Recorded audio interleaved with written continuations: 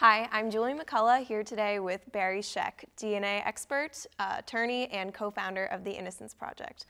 Welcome, Mr. Scheck. Thank you so much for being with us today. My pleasure, Julie. All right. So why don't we start out with you telling us a little bit about the Innocence Project, what it is, how it all started, and what the project aims to accomplish. Well, the project formally came into existence in 1992 as a clinical program at Cardozo Law School, where I've been teaching for now close to 35 years. And my colleague Peter Neufeld and I had some expertise in DNA testing.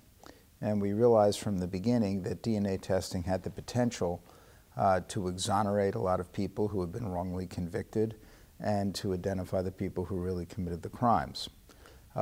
We also realized from the beginning that as we exonerated more and more people who were innocent, that we could shine a light on other causes of wrongful convictions in the criminal justice system. And those included certainly eyewitness misidentification, false confessions, invalid or even fraudulent forensic science, the jailhouse snitch testimony, prosecutorial police misconduct, inadequate lawyers, incompetent lawyers, and of course the intractable problem that pervades this whole system, race.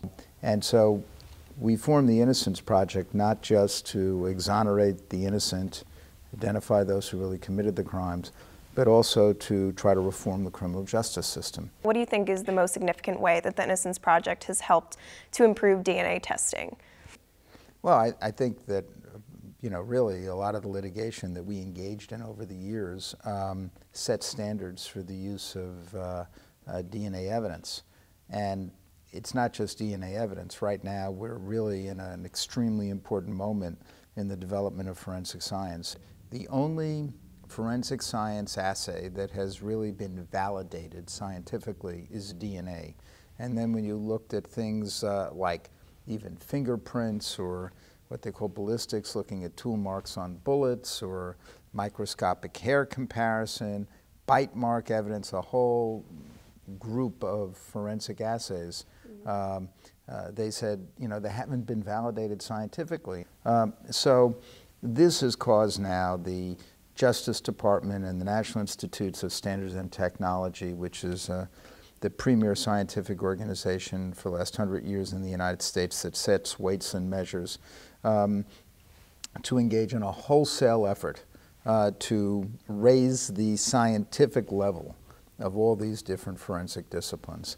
So tell us a little bit about the process of co-writing your book, Actual Innocence, and what we've talked about today, like what's included in the book, and a little bit about that.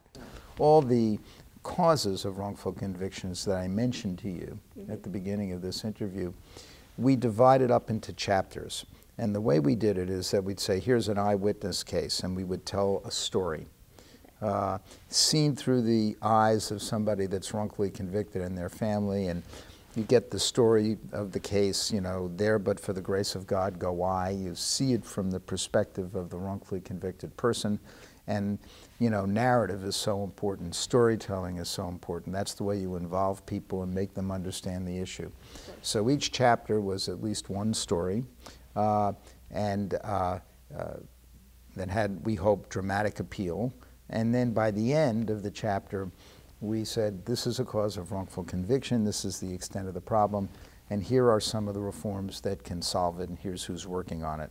And let me be the first to say that innocence frame, dividing up all these causes, looking at the remedies, is useful because it can focus people on specific reforms that can prevent wrongful convictions, and it helps people focus legislatively and issue by issue.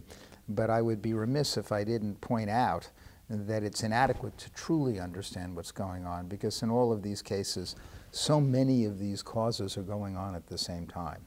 And they're all, in some ways, interacting with each other.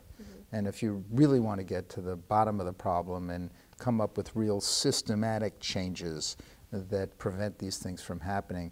You have to do essentially an all stakeholders review. You have to look at all the systems and figure out reforms that way. So the last question I want to ask you today is, you know, we're all college students and we're all kind of trying to find our passions and chase them to, you know, figure out what we want to do with the rest of our lives. So I want to ask, how did you find out that criminal injustice is something that you wanted to chase? You know, I think that the desire to change the world and to achieve social justice was always there, but I didn't necessarily think I was going to be a lawyer at all. I thought that, you know, I'd probably be making bad television in Hollywood or something, but I ran around. When I graduated Yale in 1971, I had a half-inch video camera, and I applied for a Danforth scholarship to make half-inch videotapes and put them on public access cable that was going to breach consciousness and, you know, form a great political movement. And there was a whole group of people that actually were involved in this kind of thing, and they all wound up in Hollywood making movies and things of that nature, not all of them bad.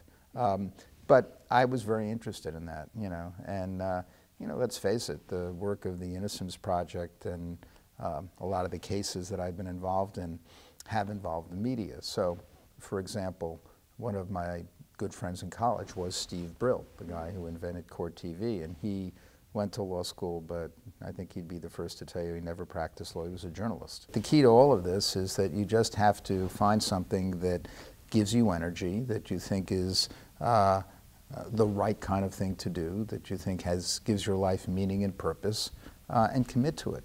And, you know, follow it wherever it takes you. Thank you so much for the advice, and thank you for being here today. It was a real pleasure listening to you. Well, really a pleasure to meet you, Julie, and thanks for the interview. Yep, no problem. All right. Thank you for watching this segment of the University Lecture Series with Barry Scheck.